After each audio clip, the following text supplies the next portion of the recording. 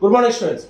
This video is for class 4 science and today we will read the adaptation of aquatic plants. Adaptation in aquatic plants. Now this adaptation, what are the changes that you can see in aquatic plants? The changes that you can see in the plants that grows in water. Aquatic plants are the plants that grow in water. So what are aquatic plants? They are the plants that grow in water. These plants can be further divided into three types. So these aquatic plants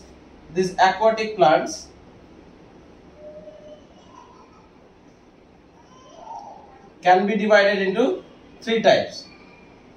Number one is floating, then fixed, and then underwater or submerged. Underwater, or you can say as submerged. Now, floating plants. Floating plants are plants that float freely on the surface of water. So there are few plants that grow in water. They float on the surface, on the top surface of the water, and they float freely. They move freely anywhere.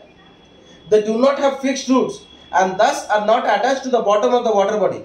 Just because they do not have fixed root, that is not attached to the soil inside the water, that is why they have the ability, they can float here and there, they can move here and there. They show the following adaptation. So they show the following changes that actually help them to survive in the water. These plants have light and spongy stem filled with air. Now these floating plants, they have very light. The stem of these plants, they are spongy. They are like spongy, and this is filled with air, which help them to float. A waxy coating covers the leaves that prevents them from decay. And the leaves of these plants, they have waxy coating, a very thin piece of plastic like material. They are covered so that the leaves do not get damaged when they are in contact with water. For example, water lettuce, duckweed and water hyacinth are some examples. This water hyacinth is very common. You can find it in the ponds that around your house. If you have a pond around your house, this is very common. You will easily see them. Next is fixed plant. Fixed plants are those aquatic plants in which the roots are attached to the soil inside the water, and they do not move from one place to another. They can bend in any direction because they have a very long stem which is flexible, but they do not move from one place to another. Fixed plants have roots that are fixed at the bottom in the mud underwater. They show the following adaptation. So these are the changes that let us see. These plants have flat and broad leaves that help them float on water. So these fixed plants, they have very big and flat leaf, which actually help them to float in water. Leaves are waxy coating that prevents them from rotting. It is the same as in floating water plant. The leaves is covered with a very thin sheet of plastic material. They actually help them to be fresh, not to get rotten.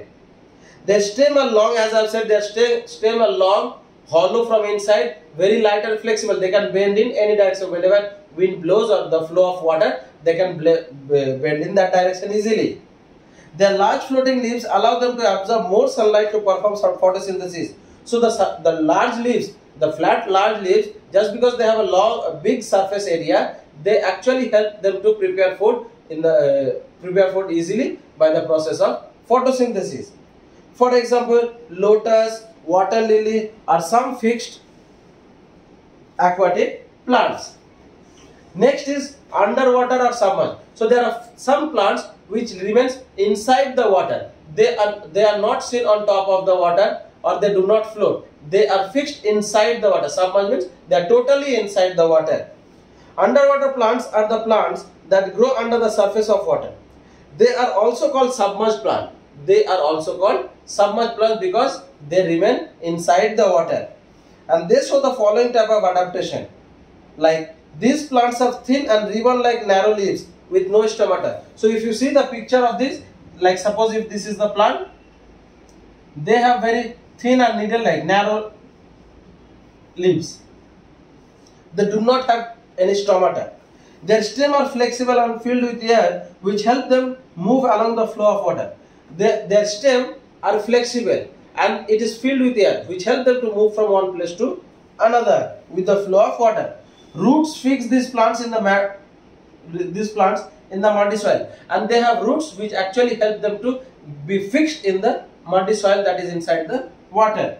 They breathe in and out directly through their body surface. So they do not, just because they do not have stomata, they do not breathe through the stomata because they don't have. They breathe through the surface of the body. They have holes, they have pores in the surface of the body, and they breathe in and out through it. For example, hydrilla, pondweed, and tape grass are some example of water grasses, water plant, underwater plant. So I hope you have understood this. The three different types of aquatic plants: floating, fixed, and underwater. Floating, their roots are not fixed to the soil, so they float on the surface of the water and they move from one place to another. Fixed, their roots are fixed to the soil of the soil, but they float on the water, remaining in that fixed place. Underwater or submerged, there are few plants which grow inside the water. So I hope you have understood this, children. So please read this paragraph. So for today up to this much. Thank you, class.